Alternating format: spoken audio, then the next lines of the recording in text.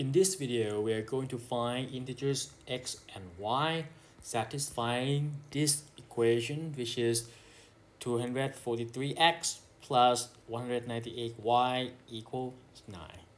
So 9 should be the greatest common divisor of these two numbers.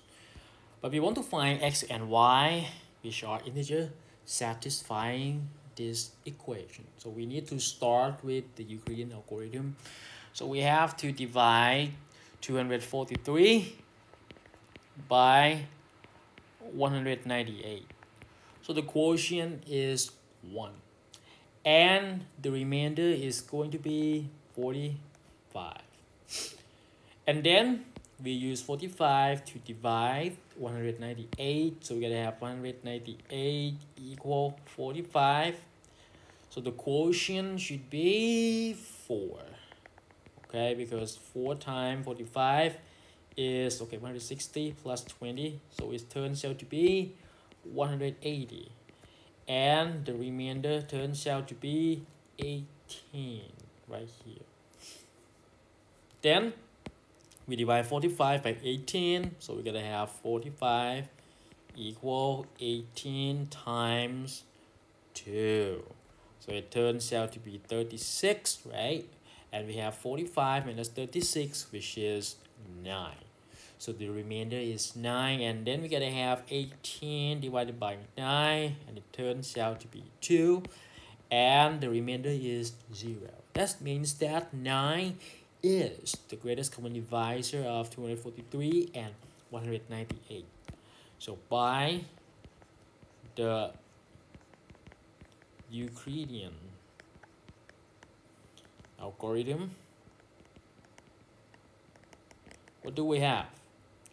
The greatest common divisor of 243 and 198 is 9.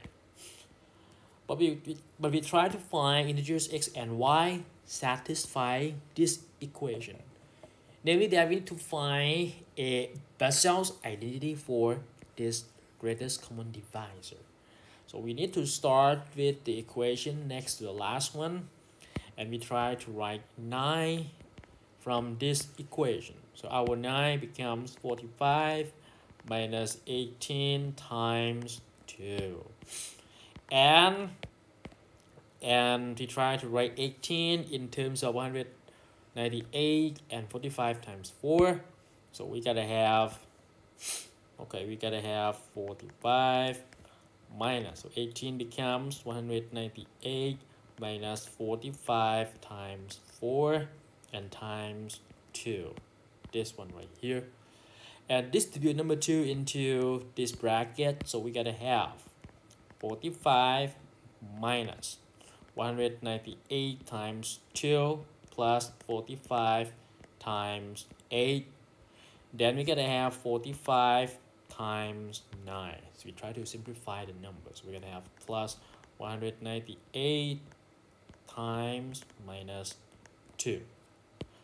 Okay, what next? So we try to write 45 in terms of 243 and 191. Then we gotta have 243 minus 198 and times 9 outside, yeah? Then what do we have? We gotta have 198 times minus 2. And we distribute number 9. So we gotta have 243 times 9 plus 198 times minus 9 plus 198 times minus 2. And then we gotta have the identity that we want. This one. That means that 9 equal 243 times 9 plus 198 times minus 11. Okay? Now, this is what we have.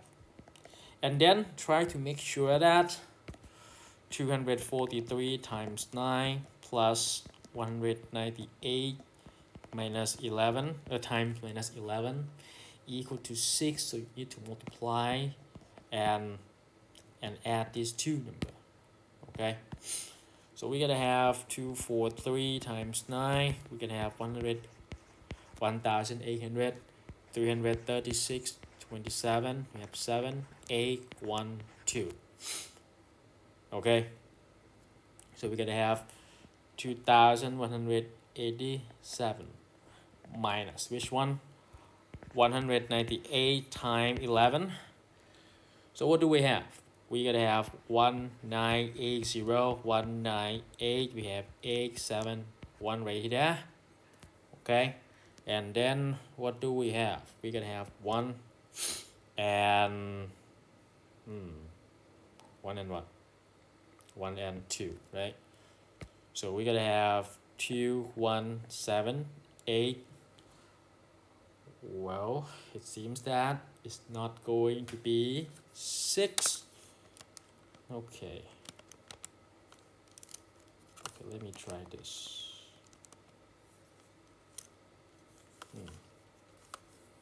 It's not going to be 6,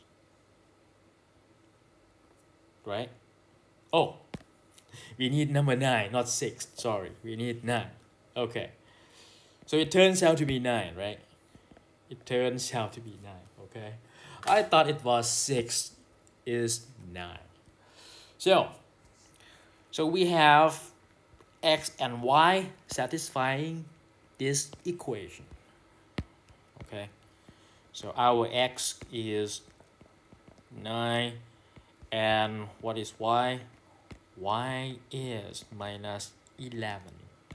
Okay, and you might find other numbers other numbers other than 9 and minus 11. Okay, and that's it for this video.